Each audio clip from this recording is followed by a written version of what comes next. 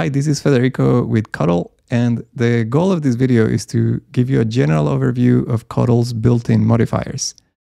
With modifiers, you can change your shapes, sometimes by repeating them, sometimes by changing their geometry. You can think of modifiers as general purpose tools. And so in that sense, there is not necessarily a right way to use them. So what I want to do is to describe them to you, show you a few examples, and hopefully this will give you ideas about how to incorporate them into your own projects. You'll find modifiers in the Modify menu. Notice how they're currently grayed out, and that is because I need to apply modifiers to existing geometry. So I'm going to drag a circle onto my canvas. Then I'm going to check again, and I can apply any of these. So let's start from the top. Let's apply the mirror repeat.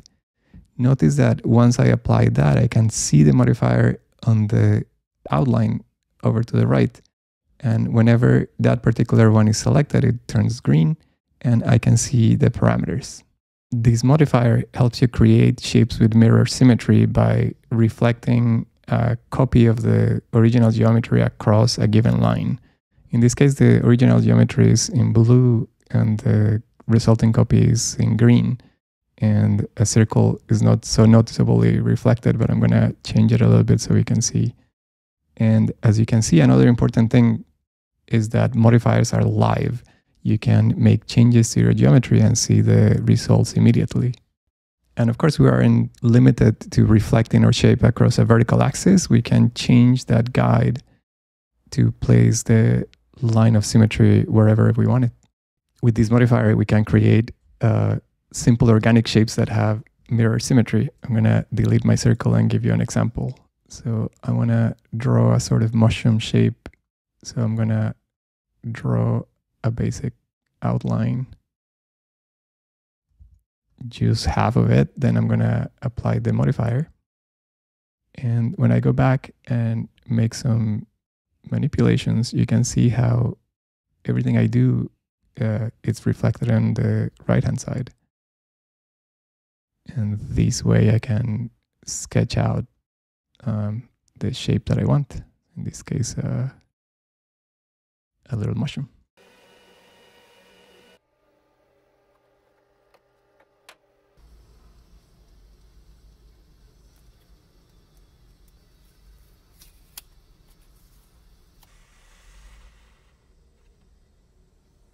For the next one, let's grab a 1-inch square and apply the linear repeat modifier. This one creates copies that are translated along a line, and then we can specify the number of repetitions or the number of copies, and we can specify the spacing and the direction. So I started with a 1-inch square, so if I make the displacement a little bigger in the x-axis, then I can create gaps in between the squares. And then I can change the direction also by manipulating this handle. This creates a straight line between the origin and this point, and that changes the direction in which my copies are repeated along. Some modifiers are very intuitive, very easy to understand when you manipulate it on the canvas, and sometimes it's useful to understand the numerical manipulations you can make on the inspector. As a practical example of how to use the linear repeat, let's say I have a piece of paper and I want to place some holes along the left-hand side so I can use a particular binder that I have. I can select that one hole and then apply a linear repeat, and I want it to be perfectly vertical, and I know the displacement I need is 0.35 inches. And then I can just change the number of repetitions. And I can cut the holes to go put it in my binder.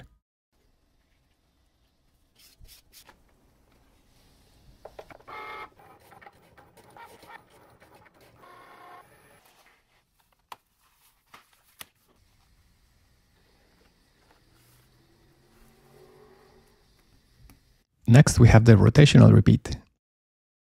When I apply this modifier to a shape, it will create evenly spaced copies that are rotated around a center. As a default, the center is the center of the canvas. And then I can change the number of repetitions, that is the number of copies, and they will be perfectly spaced around the circle. And remember, I can also change the location of my shape in respect to the center to make variations. Of course, our shape doesn't have to be off-center.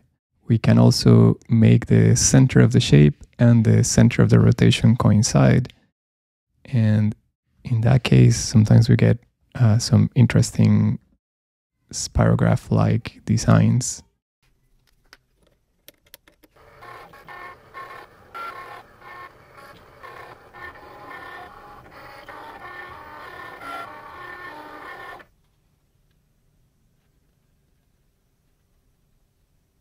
The rotational repeat can be quite fun, but there are also practical applications. For example, if I need to divide a circle in equal segments, I could draw a line as its radius and then apply a rotational repeat.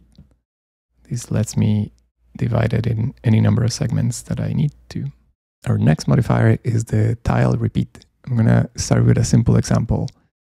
A simple square, and then I apply the modifier, and we can think of the tile repeat as a way in which we can fill a two-dimensional plane by repeating a shape in two different directions. So in this case with the squares, I can see that the repetitions in one direction create sort of columns, and the repetitions in the other direction create additional rows. But I'm not limited to only horizontal or vertical directions.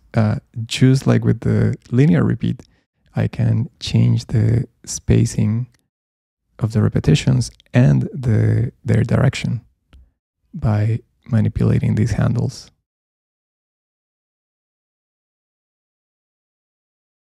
And again, I can modify the original shape, and all of the copies get the same transformation. We can think of the tile repeat as two linear repeats stacked one on top of the other. So in fact, we can demonstrate that. So I'm going to apply a linear repeat that goes horizontally. And then on top of that, I'm going to apply another linear repeat. And I'm going to change the direction of that one to go vertically. So I can see that one of them creates the columns and the other one creates the rows. This is also an opportunity to tell you that I can stack modifiers one on top of the other. I think an interesting and useful thing to do with tile repeat is stacking hexagons. So I'd like to show you that.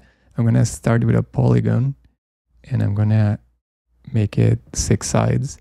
Then I'm going to apply tile repeat. But I want my hexagons to match evenly, so I'm going to change the transform origin. If I hold Control, I can change that to one corner of my hexagon, so then I can move the displacement to that corner. And then I'm going to do it again by putting it on the top vertex, so then I can make the next displacement match the bottom right corner. And this way I can get a nice even hexagonal tiling. And one additional thing that I can do is check the zigzag option, which makes the hexagons not grow towards the bottom right in this case, but kind of grow evenly downwards, so they can be fitted in a rectangular section. I think one practical use of tile repeat would be to create a pattern on a panel where you need air or light to go through, like in the case of a speaker or a lamp. So for example, if I wanted this hexagonal pattern on a rectangular panel like this one thing I could do is go back and change the size of my original hexagon a little bit, so it creates some structure in between, and then I have the kind of pattern I would like.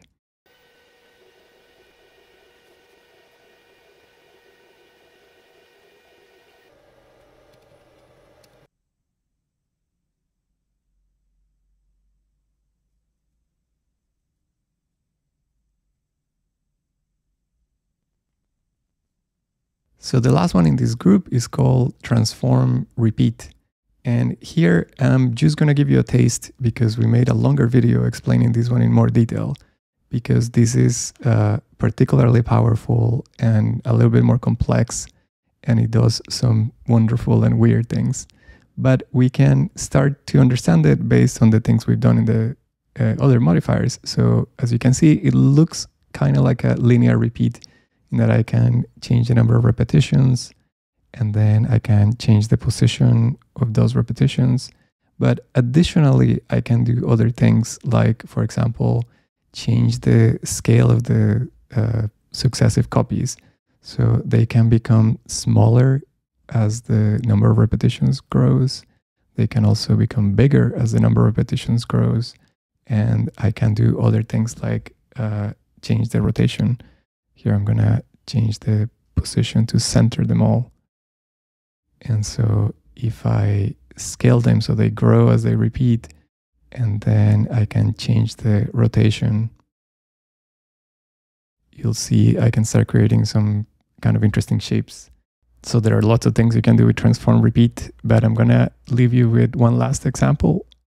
I'm going to start with a polygon, and I'm going to make it scale down as it increases, and then I'm going to apply a rotation. So if I increase the number of repetitions, it will keep on spiraling down. So hopefully this piques your interest in all these modifiers. Go watch the Transform Repeat video, and please leave any questions in the comments. Thank you for watching.